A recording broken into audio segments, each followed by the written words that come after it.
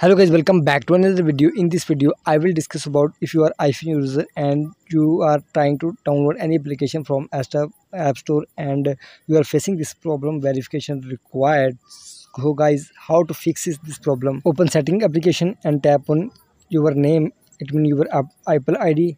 Now tap on media and purchases. Here guys, simply tap on view account.